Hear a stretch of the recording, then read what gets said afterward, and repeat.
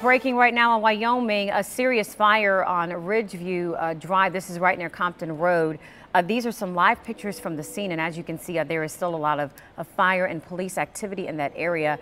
So you will want to avoid this area if you can. Earlier this morning, we have learned that there was no one inside this home. There was no entrapment, but we are working to get any further details for you. Hope to have that later on for you at 8 o'clock this morning on Good Morning Tri-State.